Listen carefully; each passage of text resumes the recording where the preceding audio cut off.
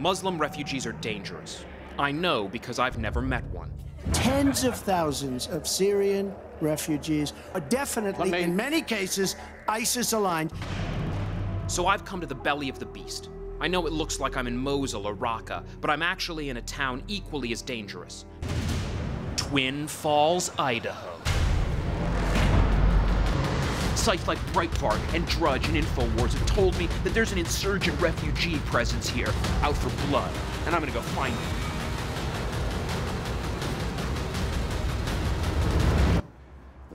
Siri, find ISIS. In 2016, a shocking story came to light.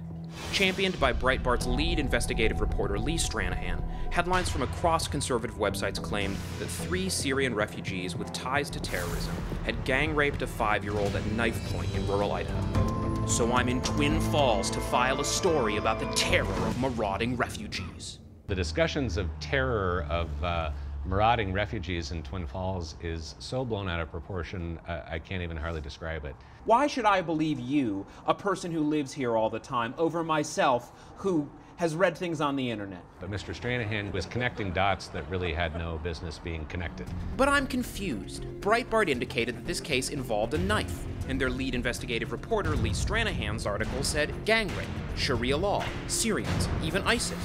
Seems irrefutable to me. Prosecutor addressed the rumors going around on social media. The incident was not a gang rape. The assailants were not Syrian, and the assault did not happen at knife point. That's all absurd. If they were Syrians, I would tell you they're Syrians, but it bothers me if it's not true. Just because his office prosecuted the case doesn't mean he knows anything about the case. And who cares what the New York Times, the Washington Post, and several Idaho news outlets debunked? I'd seen this on sites I trusted. There had to be Syrians lurking in Twin Falls somewhere. We have not resettled any Syrian in Twin Falls. As of now, it's 0 Syrian. I was reading an article by Lee Stranahan in Breitbart, and he doesn't agree with you, sir. He did not meet with the experts on refugees. It seems like he had an agenda. A refugee is a victim of terrorism. You're not really helping me tell the story I need to tell, so I just want you to repeat after me. Refugees are not criminals. Oh, refugees are not criminal. Great. Now can you just tighten that up, throw out the knot? I can't get anyone to give me the answers I want. Why? The court sealed it to protect the victim and the suspects in this case because of their age. It was investigated, the young men were prosecuted and sentenced. So there was an assault. According to the New York Times, a 7-year-old boy was accused of attempting some kind of sex act with a 5-year-old girl. And a 10-year-old boy allegedly used a cell phone borrowed from his older brother to record it. But apparently, the case was sealed because it involved juveniles. So prosecutors and police are barred from discussing certain details in sealed juvenile cases. But Stranahan and his boss Steve Bannon knew it was less likely that officials were respecting the privacy of children, and more likely that this was a global conspiracy. I want to go out now to Twin Falls, Idaho, to Lee Stranahan. The situation, since it's happened, has been hushed up. Is the mayor of Idaho a big, Sharia supporter? That's what we're out here on the ground getting to. Wow, Stranahan was shrewd enough to see that this was a classic small-town Sharia-supporting mayor cover-up, and he heroically confronted the city council about the case. My name is Lee Stranahan. I'm a lead investigative journalist with Breitbart News. You're a city official, sir. You made statements that were just read that were not true, sir. It was turned into this conspiracy theory to prove a point that refugees were inherently dangerous, that Muslims were inherently dangerous. Maybe a conspiracy of truth. I think that there are legitimate concerns that people in Twin Falls have. There's a wave of Islamic terrorism. We're seeing it every few days now.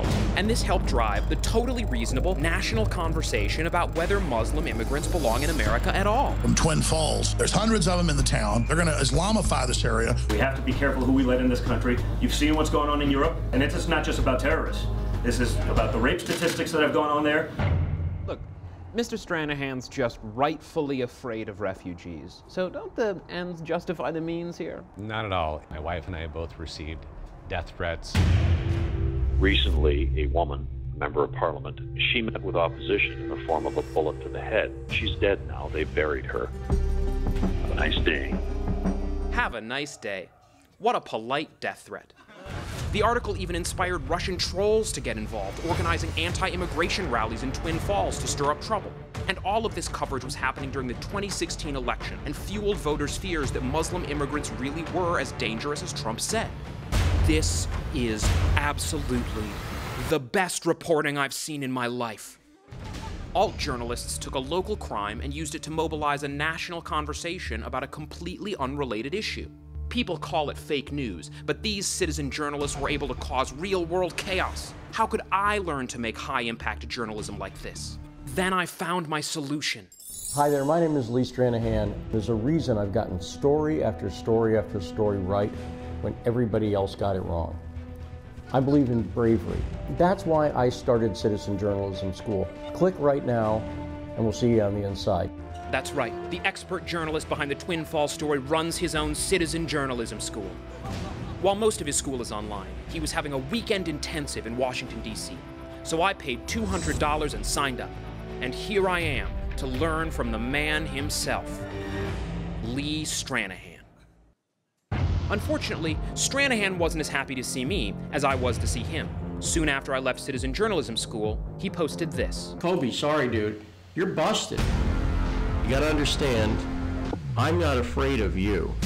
He's not afraid of me, and I'm only slightly afraid of him. Find out if I become more afraid tomorrow on The Opposition.